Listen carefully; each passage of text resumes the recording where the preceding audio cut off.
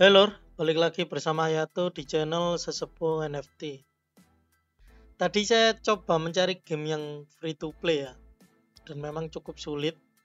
Dan apabila dulur punya list atau punya daftar, bisa tinggalkan jejaknya di kolom komentar. Tapi kalau bisa, tinggalkan jejaknya di grup Telegram ya. Jadi nanti biar saya baca. Kalau bisa nanti mention admin. Nah, nanti admin di Sesepuh NFT chat biar ngasih tahu saya nanti. Kan di sana biasanya cepet tenggelam tuh. Dan biar nggak cepet tenggelam, nanti mention saja admin di sana. Nanti akan saya cek dulu ya, gamenya bagus atau enggak. Atau kira-kira bisa dimainkan atau rekomendasi atau enggak. Nah, di sini saya akan membuat video tentang lanjutan Gunfire. Karena kebetulan juga banyak yang tanya ya, Bang, bisa nggak buka di MetaMask? Bisa nggak main di Android? Cara dapat uangnya itu gimana? Nah, hari ini akan saya bahas ya, biar clear dan agar dulur nanti tahu. Jadi jangan sampai di skip, biar nggak banyak tanya. Oke, jangan di skip ya. Jadi langsung saja tonton sampai habis.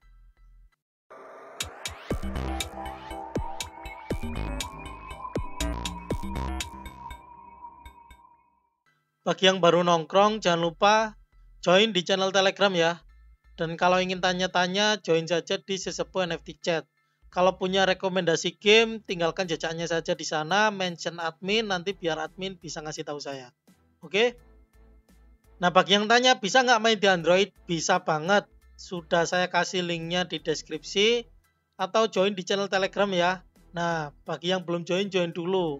Karena di sana saya akan update juga, kalau ada update gamenya juga akan saya share. Biar nanti dulur bisa download. Ini link downloadnya di deskripsi atau di Telegram sudah saya share. Jadi bisa main di Android ya. Good job. Lalu bisakah buka di Trust Wallet? Nah, untuk buka di Trust Wallet khusus buka marketplace. Jadi buat akunnya kan di marketplace. Lalu nanti loginnya di aplikasi. Cara daftarnya gimana? Tonton dulu video sebelumnya ya, yang thumbnailnya seperti ini. Di situ sudah saya buatkan tutorial lengkap cara daftar dan lain-lain biar dulur langsung bisa main gratis. Nah, setelah dulur buat akun, jadi nanti dulur kalau buka di marketplace cukup menggunakan Trust Wallet, sudah bisa ya. Contoh di sini nih. Nah, ini Trust Wallet, klik di apps, lalu masukkan saja linknya apa. Karena saya sudah pernah akses, jadi sudah ada historinya di sini, tinggal diklik.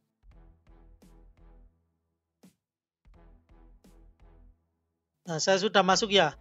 Ini adalah akun yang pernah saya buat kemarin di video tutorial.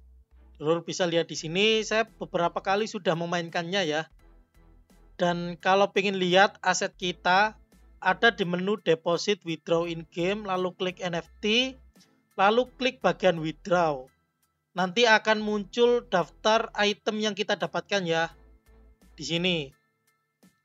Nah, dulur nanti bisa jual atau bisa dikumpulin juga terserah ya. Good job. Nah, di sini saya kasih tips. Jadi, untuk cari cuan di game Gunfire Hero, bukan cari tokennya ya. Tokennya nanti kita gunakan untuk upgrade. Contoh di sini saya sudah dapat beberapa token. Sebentar. Kok nggak muncul ya? Memang marketplace-nya banyak bug. Barusan saya refresh dan baru muncul ya. Di sini saya mendapatkan 19. Sebagai bukti kita coba cek ya di game. Di sini saya akan coba login game Gunfire Hero. Tapi kalau nggak salah belum diupdate ini aplikasinya. Tapi semoga bisa masuk ya.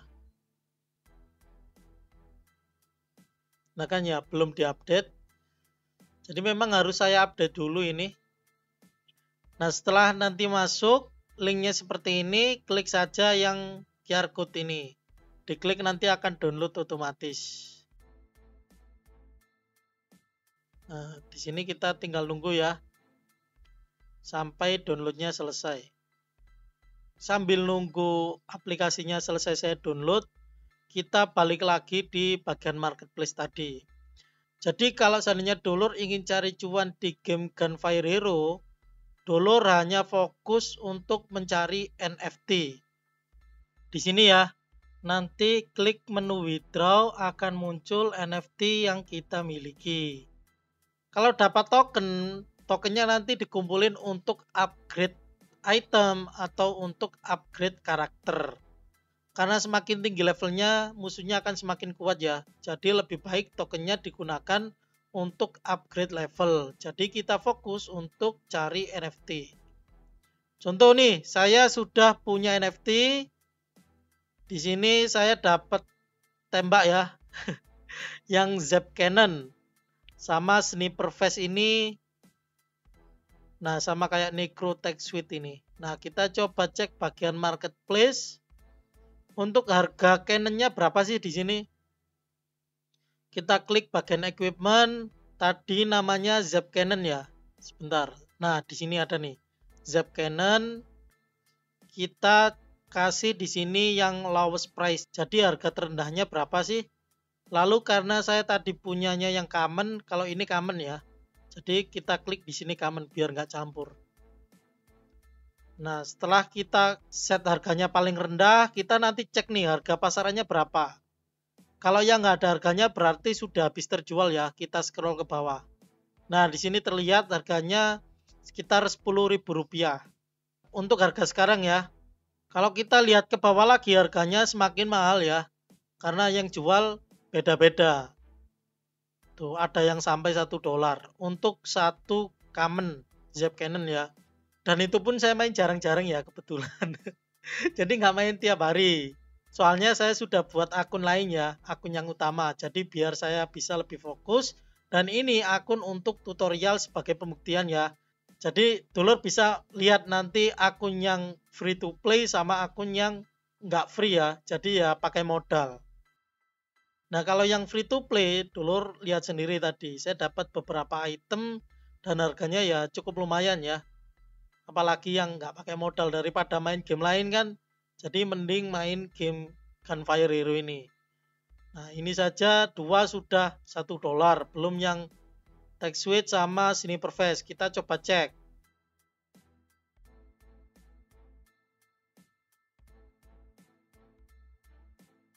Di sini equipment kita ganti Sniper Vest sama Tech Suite ini nih. Nah ini harganya satunya sekitar $1 loh. Nah ini bisa lihat di sini ya. Yang Tech Suite ini cukup mahal dikit $1,2. Nah, dulur bisa cek saya buat videonya kapan. Lah saya mainnya juga jarang-jarang. Sudah dapat 4 item sekitar berapa tuh? Anggaplah $4 berarti lah ya. Atau kita kurangi jadi $3,5 buat biaya fee. Terus kita ederkan berarti sekitar Rp50.000 tanpa modal. Nah, hitungannya seperti itu. Dan item kita ini bisa lebih mahal kalau nanti kita upgrade. Kan di dalam game nanti ada kayak diffusion gitu ya. Atau digabungin. Sebentar ya. Kita coba masuk ke gamenya dulu.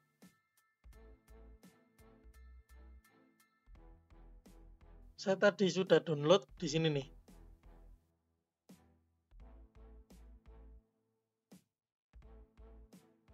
Nah, kita coba install ya. Lalu habis ini kita akan coba masuk. Oke, sudah selesai install, kita akan coba masuk. Nah, ini adalah akun saya yang free to play. Kita akan coba masuk dulu ya. Nah, kita coba login.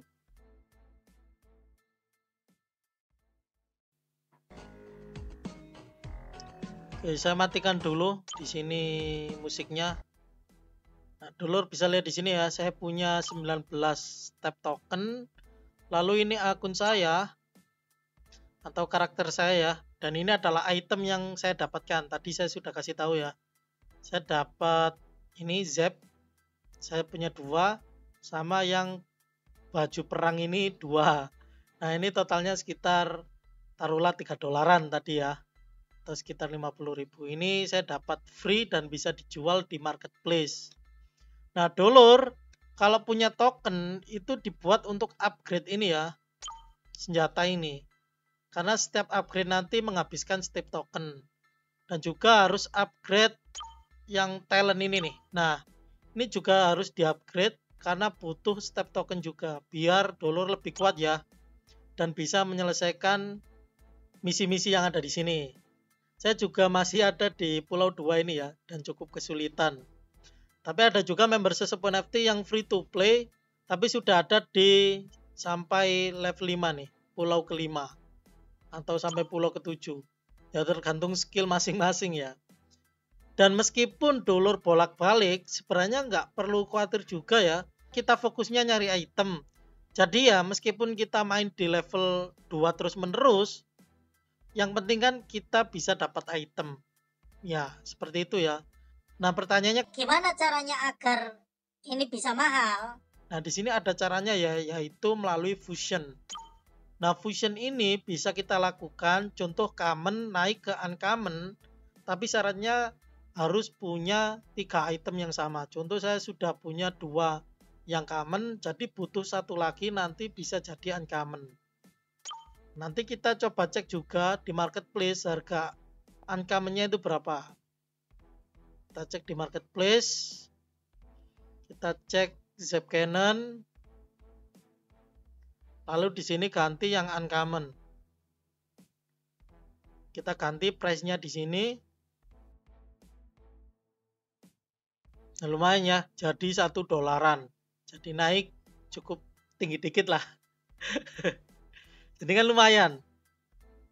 Tapi ya kalau kita lihat di harga ini berarti mending dijual di common ya. Karena common kan masih 0,7-an. Jadi kalau kita jual 2 dapat 1,4. Tapi kalau kita lihat di sini harganya sudah naik ya, hampir $2 kalau uncommon. Nah oke ya, gitu saja video kali ini. Semoga bisa menambah informasi ya, terutama bagi dulur-dulur yang memang ingin bermain game gratisan di Gunfire. Caranya seperti itu ya, yaitu mengumpulkan beberapa item nanti bisa dijual di marketplace. Bagi dulur nanti yang punya pertanyaan atau punya pendapat, punya request, bisa tinggalkan jejaknya di kolom komentar. Atau punya list game yang gratis untuk dimainkan dan recommended, bisa tinggalkan jejaknya juga di kolom komentar. Jangan lupa juga ya subscribe channel Sesepuh NFT agar tidak ketinggalan informasi terbarunya. Dan dengan melakukannya, dulur sudah mendukung channel ini untuk terus berkembang. Makan pisang goreng sambil main game. Sekian, matur nuwun lur.